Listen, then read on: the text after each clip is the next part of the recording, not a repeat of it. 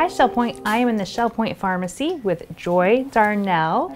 We're talking about a Wellness Connection program you may want to attend. It's very important, but first let's welcome Joy. Thank you for letting me come to the pharmacy. Thank you for coming. We'd like everybody to come see our newly renovated Shell Point Pharmacy. I know, it's gorgeous. It's beautiful. Thank you. It's much more efficient and really clean and neat. So Good to hear. We're very excited. So tell our residents about your program. What's it called and what will you be discussing? Okay. I'll be discussing the Medicare update for 2019 for the Medicare D programs.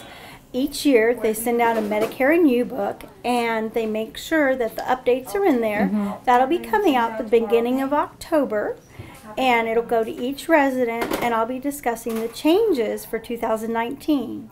Now, will these changes be impacting everyone here in the community? Yes, Medicare D impacts most of our residents, so it does impact most of the residents here at Shell Point.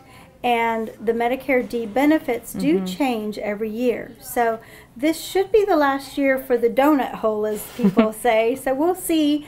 That's supposed to go away in 2020. And all the updates are coming. Good. And would you suggest everyone attend this so they have all the information? I would, so they can make a decision, because open enrollment starts October 15th and goes through December 7th. Okay. And that is for 2019. So everyone would need to make a change if they're going to during this period. Okay. Well, thank you very much. Thank you. I know this is very important for all of our residents to know the latest information, updates, and of course, you will be on hand to answer any questions. Yes, we'll have a large question and answer period. I'm sure.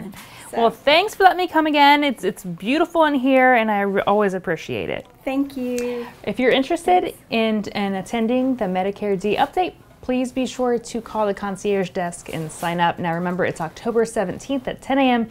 in the Social Center. Hope to see you there. Stay well.